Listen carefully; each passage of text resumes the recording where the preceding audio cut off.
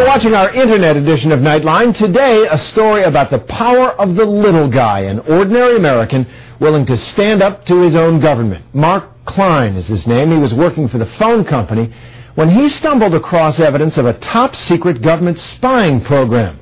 This is the story of how and why he finally decided to reveal it.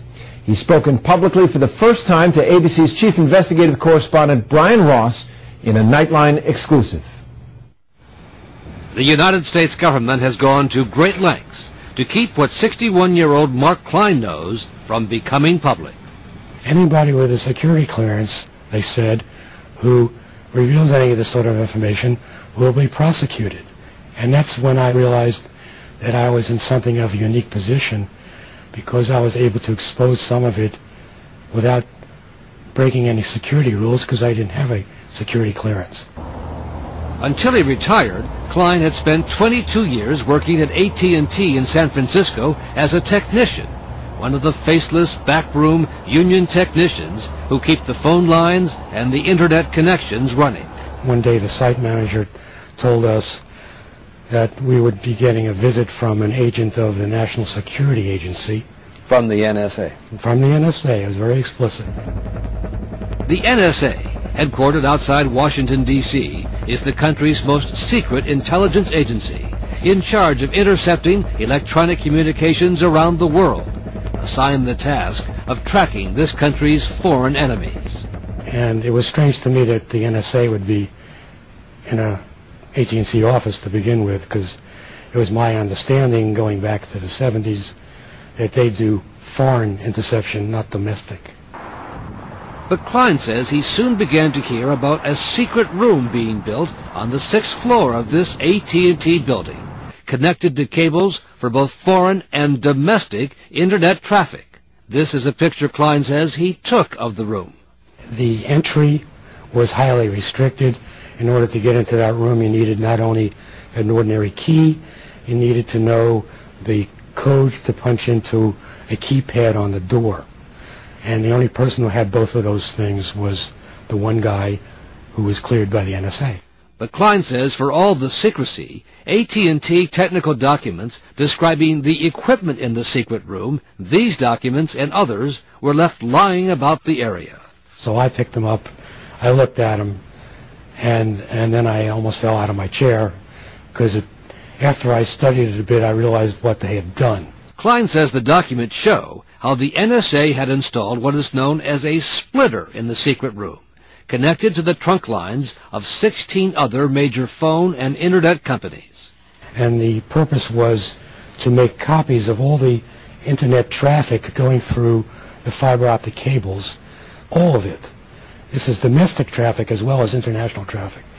All of it that went through the splitter was copied and sent to the secret room. So in a sense, they are vacuuming up, scooping up They are blindly vacuuming up everything going across those links. And you're certain of that? I'm certain of that. That's the physical arrangement. There's no dispute about it. You saw that? I saw that. I looked at the cables. I traced the cables. I know where they went. The documents show where they go. They go to the secret room. Our efforts are focused on links to Al-Qaeda and their known affiliates. But Klein says it wasn't until he saw President Bush speak about his administration's surveillance program that he decided to go public. And I'm watching all this, and I'm getting angrier and angrier. In other words, if Al-Qaeda or their associates are making calls into the United States or out of the United States, we want to know what they're saying. So most people hearing that would think, well, I don't make calls to Al-Qaeda, so it doesn't affect me. That's what they wanted you to think. They tried to make you think it was about phone calls. But a lot of it is also about the Internet. And it's about gobs and gobs of information going across the Internet. It affects everybody. And that's the part that they haven't let out. And that's the part that I've decided has to be uncovered. But getting the story out was easier said than done, Klein says. He first went to one of the top reporters at the Los Angeles Times, turning over all the AT&T documents he had collected. And he worked on it for weeks.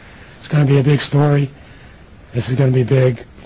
And then suddenly he told me on the phone one day, it's delayed. Yeah, Well, our top guy, the LA Times, is going to have a meeting about this with the then Director of National Intelligence, John Negroponte.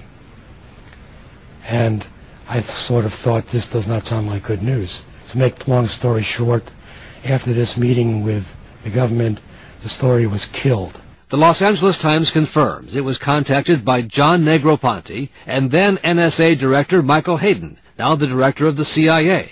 The decision to kill the story was made by then Times editor Dean Baquet, who now runs the Washington bureau of the New York Times. Baquet told Nightline he made the decision not because of any government pressure, but because Klein's facts could not be confirmed. We didn't think we had a story, he said. Was the reporter upset? Or? Yes, he was upset. But what could he do? He had to keep his job. As soon as he told me that was going on, I went to the New York Times. The New York Times did run its story, and the civil liberties group, the Electronic Frontier Foundation, filed suit against AT&T, using Mark Klein's heavily redacted account as evidence of what he called an illegal and dangerous Orwellian project. We are at war. We have enemies that want to kill us. I understand that. But this country has certain traditions of liberty. And these are not minor matters. We're not going to give those up, and we shouldn't give them up. You start taking everybody's emails, you've crossed the line as far as I'm concerned. The NSA will not confirm or deny the existence of the secret rooms. But intelligence experts say what the NSA does with Internet traffic is to screen it for references or connections to suspected terrorists. They consider it legal because they haven't read those communications or heard those communications. They've just put it through a computer, and it's gone in one end of the computer and out the other end of the computer. And out of the millions, there's only, maybe a 1,000 or so that they may get kicked out that actually get read. AT&T will not confirm whether this office in San Francisco or any other office in the country has secret NSA rooms copying Internet traffic. In a statement, AT&T said it is fully committed to protecting our customers' privacy. We do not comment on matters of national security. The government continues to fight to have the lawsuit over the secret rooms dismissed, saying it could, quote, cause exceptionally grave damage to the national security of the United States.